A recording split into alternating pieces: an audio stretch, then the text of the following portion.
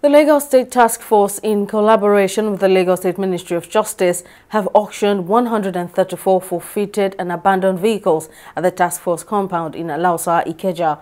The auction exercise, which took place on Thursday, witnessed members of the public troop out in numbers to participate in the sale of vehicles which were confiscated for various traffic offences, ranging from driving on one way to willful obstruction of traffic across various parts of the state.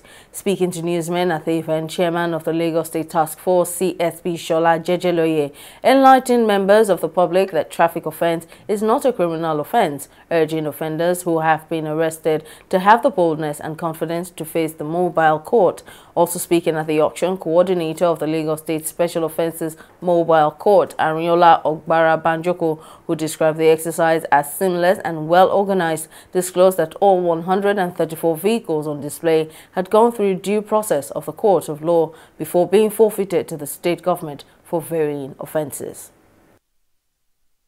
Most of the vehicles here have been in the yard for more than a year, and that was why I said in my address that if you committed a minor offense, be bold to come. There are some abandoned vehicles here, for goodness sake, 25,000 naira fine, 30,000 naira fine. That is what they need to pay. But because of lack of information and fear, they will run away. Driver will run away, will not go to the owner. The owner will not know the whereabouts of his vehicle. I will give you an example.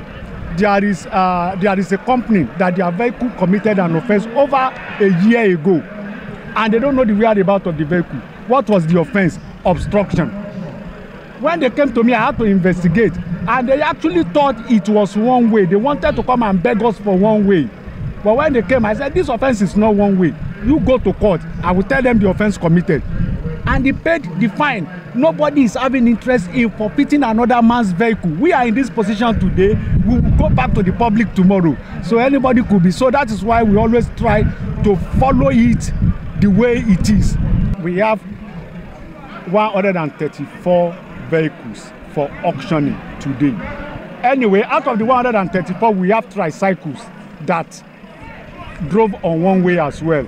And they are being, those ones should be about 10. So we have vehicles in different categories, about 124, and tricycles, about 10 of them. You know, right now, this has been taken over by the Ministry of Justice. It's actually conducted solely by the Ministry of Justice. And we did interviews, and we appointed a proper professional auctioneer. You know, so we went through we are doing it properly, going through all the proper procedures. All the procedures have actually been put in place. The registration properly started on Monday. You know, so we had like 3 days before now, and everybody, you know, they allowed everybody to start coming in, view the cars, do try to see whatever they want and all that. You know, and then they go and register. If they've seen anything, they register. You know, and we do proper registrations with their IDs, so we can also do a follow-up afterwards.